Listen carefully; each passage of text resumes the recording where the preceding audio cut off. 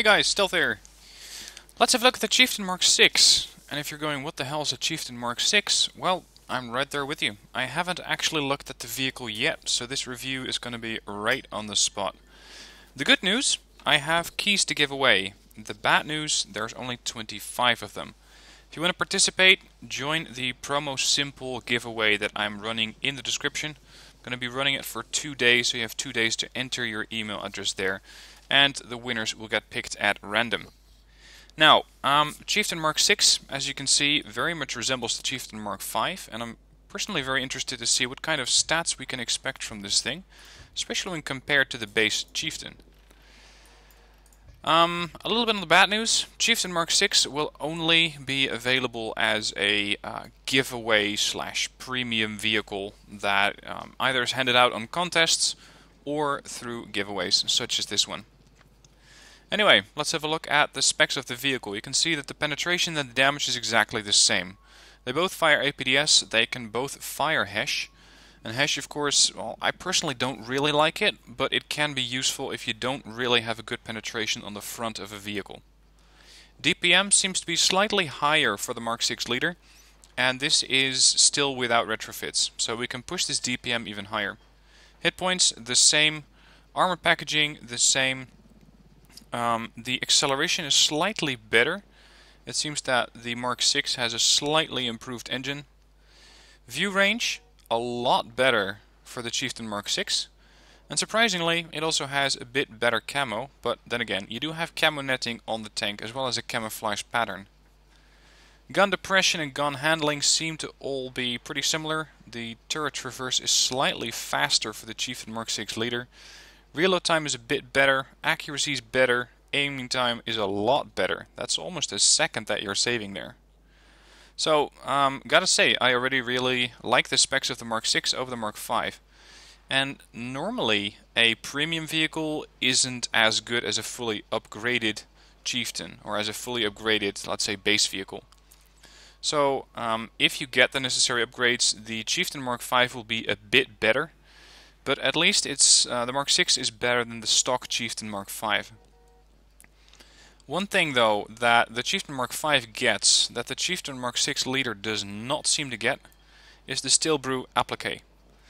With that, you're going to lose a little bit of rear armor, but you're going to get a lot of frontal turret armor in return. That's not something that the Chieftain Mk6 leader gets. You can see I have armor retrofit slots, but I don't have the Steel Brew applique. That, I think, is going to hurt this tank, as the real, let's say, weak spot of the Challenger or the Chieftain is his lower hull. You can see 100mm of armor there. The redemption of the Chieftain Mk5 really comes from that Steel Brew applique.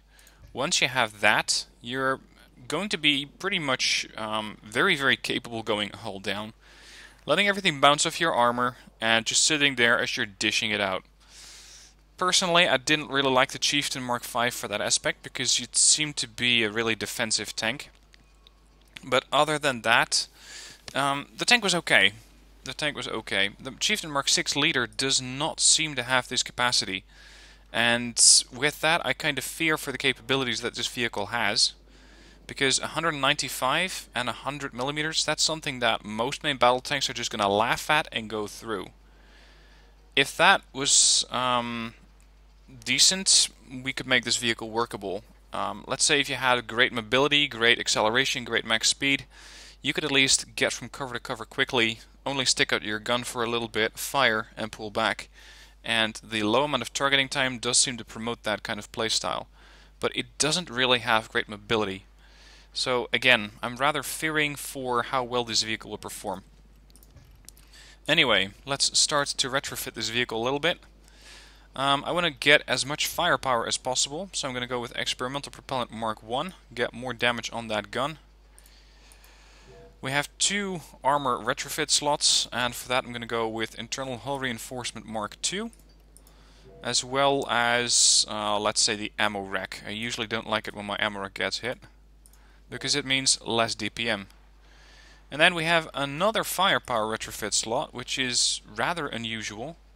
Of course, the first one that I'm using is the general the general retrofit, so you can install anything there. And actually, come to think of it, the intercom system Mark III might be better there. So switching that around, getting intercom Mark III mounted on the vehicle. Consumables, I'm always going with the, let's say, the standard kit. Let's switch this around, spare parts Mark II. If you pick the more expensive ones, you're always going to get the passive bonuses, even if you don't use them in the battle. And if you don't use them, you don't have to buy them again. Now for the ammo, I'm not going to take that many hash rounds. Let's say 10 of the hash rounds and 39 heat rounds, or APDS. Confirm that. Crew skills I have already equipped. I have spin to win to improve hull traverse, off-road driving to increase acceleration, at least a little bit. Do the twist, again, turret traverse, get the gun on target faster, as well as quick draw to lower aim time. Then there's rapid fire, reload time reduced by 2.5 seconds, or 2.5%, sorry, 2.5 seconds would be amazing. And ammo swap speed if I do want to switch from APDS to heat. Now for the commander, let's see, which one would be best for this tank? Minimum accuracy, crew hit points, vision range. Oh, that's where the vision range comes from the Chieftain Mk5 to the Mk6. That's this commander. I am thinking that I don't really need max for this one, although turret traverse might be useful. Reputation gains, again, don't really need that. I want this thing for credit gains, not reputation. Aim speed from Carlos, module damage, reload time but reduced. Yeah, let's take this one. And of course I can always switch this around. Let me know what commander you would pick for this type of vehicle. Alright, resupply automatic, repair automatic of course, and resupply the consumables automatically. Now normally, and that's since the patch that came out today, and today is 21st of January 2016, you can deploy camo. But this thing comes with a unique camo. So if I, for example, switch to the BMP2, you can see that I can now equip camo. But the Chieftain Mk6 just doesn't have that, or doesn't need it. Alright, I think we're ready. Let's turn this thing into battle and see how well it's going to perform. I'm going to be pretty careful with this vehicle, because I don't really see it performing too well, considering hull down's not an option, mobility's not really an option. And altogether, most of the tanks can quite easily pen this vehicle. So I'm a bit reluctant to put this thing on the front line. And I think hull down is an absolute must, even if I don't have the steel brew applique. Let's see what kind of matchmaking this thing gets. Not preferential matchmaking apparently, otherwise it would be limited to tier 5. MBT-70, T-72A, very dangerous tanks for this vehicle. The AFVs probably not so much, but again the T-64s on the enemy team are going to go right through the armor on this one. So, yeah, let's see if this is actually going to work well. As for positioning, I'm thinking that the zone over here on the north would be decent.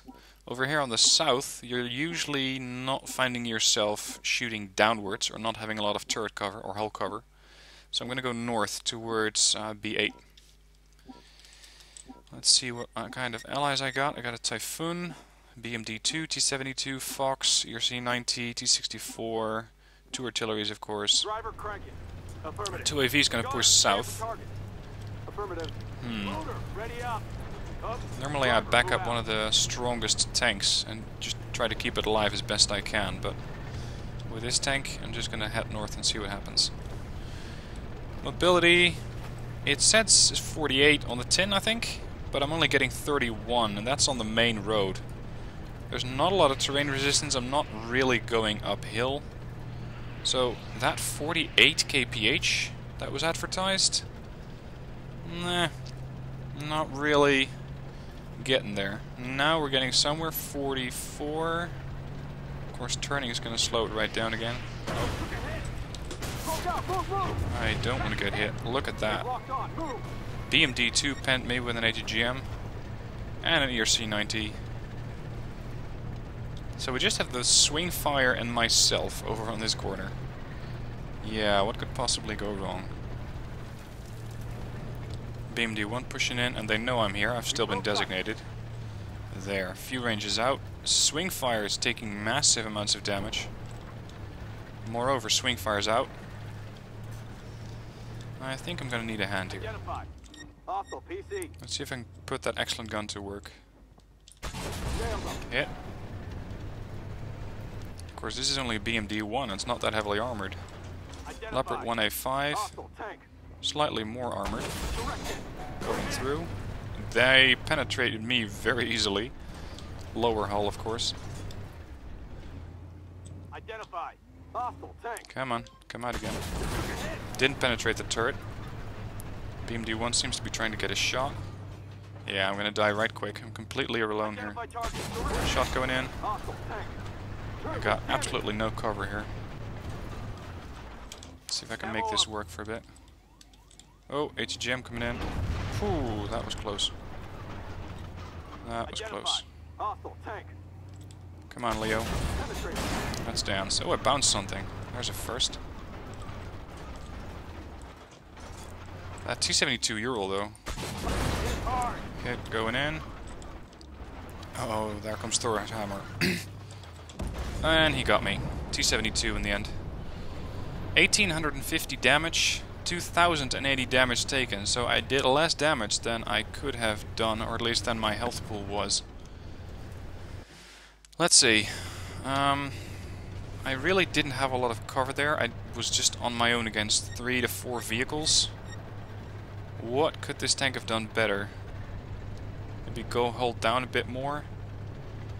Fall back faster, although we would have been shot in the side by the LAV there and the big light panzer. Not really too sure. I'm going to pause the video here, wait for the results screen to come up, and then see how much money-making potential this thing actually has. Alright, results are in, and unsurprisingly that was not very effective. 1600 XP, 89,000 credits, which netted me 73,000. Place on the team halfway through with the amount of damage that I've done. Not really a great start, but let's just say that that's mostly due to my playstyle and not exactly due to the vehicle itself. Load up another match. The battle queue currently has quite a few tier 6s, so I would not be surprised if I keep seeing tier 6. A couple of tier 4s maybe. There we go, already getting thrown in. To be sure, I'm not sugar picking these replays or these gameplays. Replay feature is still not implemented in Armored Warfare, so what you're seeing is just what I'm recording live. No idea what kind of match I'm getting, no idea what map I'm getting. So this is pretty much the performance that I get out of the vehicle. And again, I'm still learning how to work this thing. Chieftain Mk5's in the enemy team, Terminator, Leo 2AV, MBT-70, lots of main battle tanks there. Couple of tank destroyers. It seems that they only have the Terminator for recon. Our recon is a lot better. We got the BMP-2, the Fox, we have the Swing Fire, we got a couple of light tanks who might be able to do some spotting. As for the way the thing looks, I do like the way that they put the camo netting on the barrel, a little bit on the turret, which I suppose means that I should be able to hide everything below the turret and just play it as a sort of dug-in tank. Although, dug-in tanks, yeah, there's artillery. So, I'm not going to get that dug in with this vehicle, or at least not safely. I think that my best bet is over on the left flank, where I might be able to use the ditches here in order to hide the main hull and only keep the turrets sticking out. If I take the vehicle over there, I'm not too sure I can do that, because the threat might be coming from above, and with my 100mm of lower hull armor, I am definitely not going into that port, not with all those heavy damage dealers on the enemy team. Again, mobility, it's decent. It's decent. 46, 48, 52 going downhill. There's an MBT-70. Oh, it's the same guy I was in the game last time with, McBang. He was a bit salty at the end of the game. Okay, already getting spotted. Let's get into this ditch and hide this big ass hull of this vehicle.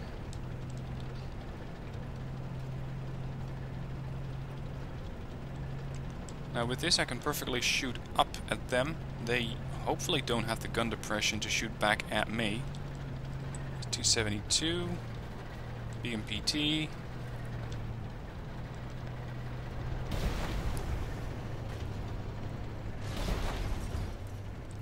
Let's see. My spotting range isn't perfect, but it might be enough to spot the BMPT. Deathstroke.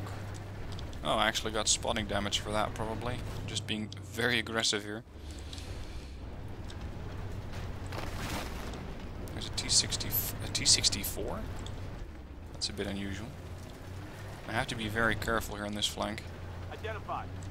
These units are likely to sneak up on me and try to get a shot in if I'm looking towards the left flank. Look at that, the Fox is kiting the Terminator around. Beautiful sight. Until it died. I really doubt I'm going to be able to get a shot in, not at that speed. Alright, so last run recon, which was probably going to make a straight line towards the artillery. Didn't really work out for him. There's a bit of a dip in the terrain that I might be able to exploit, only sticking out my turret. As this T-64 might be planning on going across. Still though, if that Terminator gets a good view on me, fires 4 ATGMs, which I don't think is going to last too long, then this vehicle is going to lose a lot of hit points. Come on.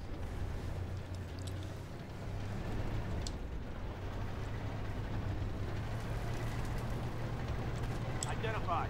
Hostile tank. I can see them, but I don't think we have any shooters. No one with a really decent gun to land shots on that. Maybe the artillery though, the 109. Come on. Oh, hello. Identified. Hostile tank. Gun is still taking its sweet time to aim in. Come on. Target hit. Oh, that was surprising. Whatever works. Let's see if we can do that again. T-72 destroyed another one. Track damage. Wonderful. Somehow they're not spotting me though. The Terminator just decided to relocate to the hill. That means that this T-64 is now alone. So hopefully we can work with that. Yeah, there's just too many vehicles here. Leopard 2 ice. There's the Terminator. Just wiping units off the map. Artillery, of course. Identified. Hostile tank. Maybe I'm playing this thing all wrong. Maybe I should be going up that road and using the gun depression, which, let's see, across the flank of the vehicle. That's not bad. I might be able to work this gun depression in order to get some sneaky shots without exposing too much other than the turret. Identified. It's going to be a while before I actually get up there. Oh, there's 264 again. Don't shoot me. My hull is not designed to be shot at. Come on. There you go. Gonna push up a little bit. 264, you want to do it again?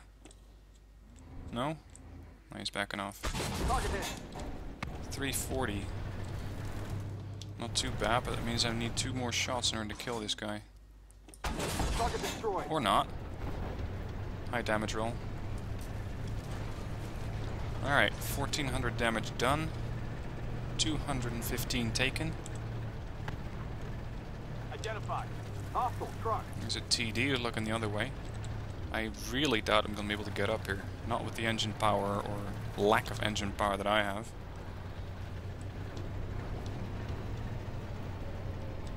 At least not fast. Oh, hello. That went straight through the turret.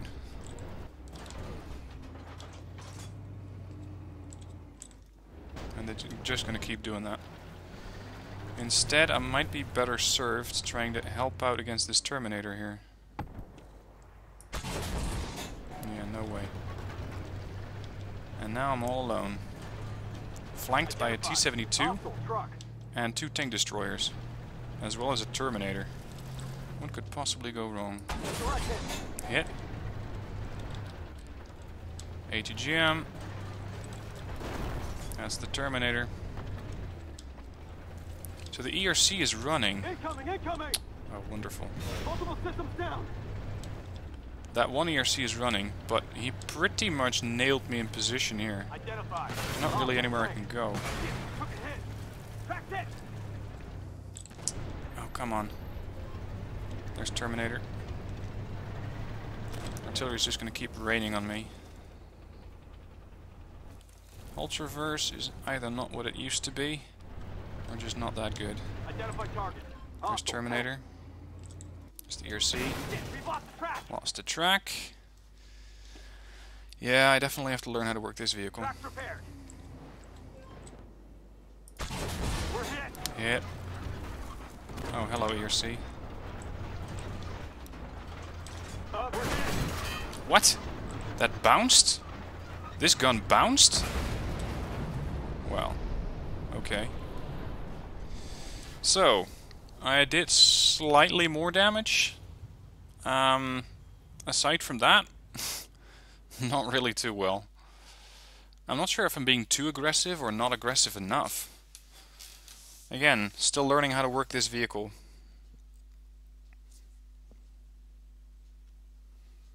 Let's see how much experience and credits this got me. Maybe a bit more, because I may have gotten some spotting damage here and there. 117,000, 2,000 XP with 99,000 net. That's still a lot less than I usually make in the tier 6 premium tanks like the Terminator, the EXP and the MBT-70. So currently I'm not too impressed with this vehicle yet. I think that in PvE it's going to be a bit safer. It will be a decent XP grinder there, but again, not so much credits, and what you're getting this thing for is credits. So, look, a third time's a charm, or at least, so I hope. Let's see if I can get in here with a decent result. Again, a lot of tier 6s in this matchup. Quite a few lower tiers, bunch of tier 5s. How high up did I get in the team ranking? Third. Mk5 again, highest tier or highest damage dealer. Aside from that, And I think that Warlord, this guy, Warlord Net, who did no damage, was the one who was flaming people who were buying tanks. Isn't that interesting? The guy who did nothing started flaming others. Welcome to online gaming. We hope you enjoy your stay. Come on, there should be enough people. 16 at tier 4, 19 at tier 5. If only this thing could get the Steel Brew applique, it would be a very decent tier 5 premium. Until it does, and you do want to get a tier 5 premium and you don't get the lucky with the giveaway, you could always just go for the tier 5 Chieftain, this Chieftain Mk5, unlock it completely, and then get it battle hardened for 1100 gold.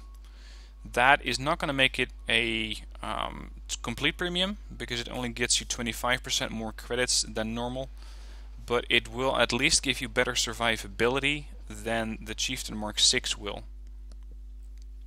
Or at least that's my estimation. Oh, wonderful. Lost Island.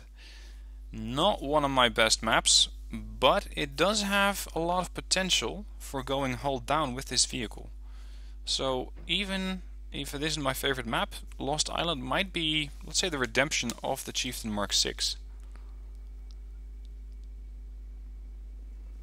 I have a Stingray and a Leo 2 AV on my team, ERC 90s, a whole bunch of swing fires, starships, 2 arties.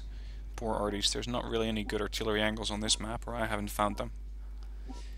VFM5, MBT-70, 1 Chieftain Mk5, and the rest is pretty lightly armored. I should be able to pen everything, maybe barring the MBT-70. If it's hiding its lower frontal plate, I'm not really going to be able to pen that reliably. Driver crank it. Affirmative. Gunner, scan for target. Still love the look of this map though. Aircraft carrier on fire, littoral combat ship pushing up. And getting hit apparently. Now if I want to work this hull turret or the gun depression as well as hiding the hull, I'm not going to stay on the outside. I need to get more towards this mountainous terrain. Because right there, there's a bit of cover that I can hide my lower hull behind. Very nice to have the 2 AV here. There's the MBT-70. We can take that thing out between us, that'd be great. It seems to be going around though. Come on. If you could just park off to the side of the road so that we could both fit in here, that'd be great. Alright. Identified. We've been spotted. T-64 does not want to come out and play. Hostile truck. Mark. Or not yet. Target hit. Gotta say that the amount of time it takes to aim in with this gun, which is 2.1 seconds, is very good. Identified. It really makes it easy to get sort of snapshots. There, 346. Backing down, bounced it. Although I'm not sure that was the turret, but more likely to be the upper plate. Upper frontal plate. ATGM. It didn't go through. Well, that's surprising. Seems that this MBT-70 is getting a bit aggressive here. Leo 2AV spotted that too. Come on. Bit more. Okay, you go there, I'll take this flank. There's the starship. Pop out, he sees me, shoot, and I'm back. And I got hit. But I got hit by the Typhoon too. Not really what I was expecting. And again. This thing is gonna go through my turret like butter. Not interested in slugging it out with a Typhoon. Way higher rate of fire, way better penetration, and I cannot even see the bloody thing. So, let's see if I might be able to get a shot at the starship or the ERC. And I wouldn't be surprised if the ERC is going to show up right there as a flanking maneuver. Been spotted. Probably from the rear, from that BMP-1. God, this ultra, or the turret traverse is now really bad. It's with the damaged turret ring.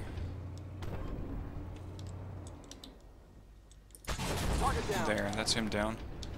There's Chieftain Mk5. Oh, AGGM. Into the flank of my vehicle. And there's... Damn it, there's threats all around. Come on. Identified. Bit of a snapshot, but I don't really have a choice currently. Oh, hello Typhoon. He completely knocked out the gun. ATGM. Come on, get that gun fixed. Now's as good a time as ever. Bounced. If he's gonna bounce, the ERC might not, because I'm showing him the side of my turret. Typhoon's backing up. That's good. Stay away. Snapshot, no hit. Gotta keep backing up. As long as I can keep my rear of the vehicle towards my friendlies, that's at least a decent chance of staying alive. Good hit in the ERC. ERC bounced. Why? Here's the Typhoon. Hit. He's gonna kill me. Yeah. 2300 damage. Again, not too sure what I could or should have done differently there. If I'd been more aggressive and pushed over that ridge, I would have gotten killed. If I would have pushed east, so let's say along with the Leopard 2 AV, I would more likely than not have been killed. If I would have pushed towards the ERC, then I would get shot in the rear by the Typhoon twice, maybe 3 times before I died. So I just don't see it. And again, as far as I'm concerned, not having good turret or hull armor really limits the potential of the vehicle. And it doesn't really matter whether you have this amount of armor or the amount of armor of the Leopard. Either you have enough to bounce, to go hull down, or not. And if you don't have it, it's going to make it more difficult to drive this tank. So some people have already proclaimed the Chieftain Mk6 as a sort of Type 59 of armored warfare. in the way that it's a very exclusive vehicle. It might be exclusive, it doesn't mean it's a great vehicle, or I just have not figured out how to work it yet. It's probably likely something between those two. Anyway, again, if you want to participate in the giveaway, the link to that is in the description down below.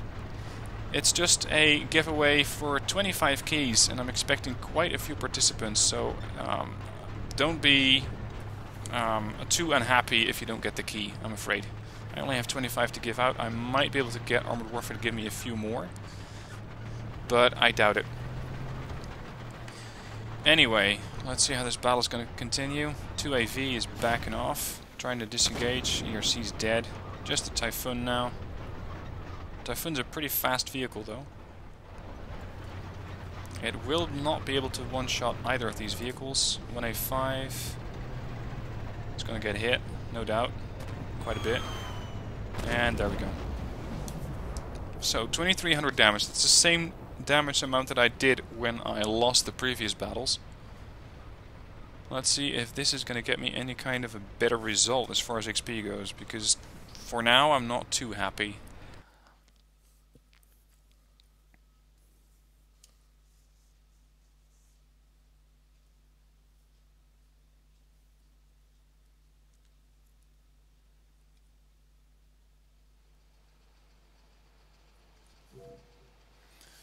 There, that's a bit better. 6,000 XP, 220,000 credits. That nets me 200,000 credits, and now we're actually getting somewhere.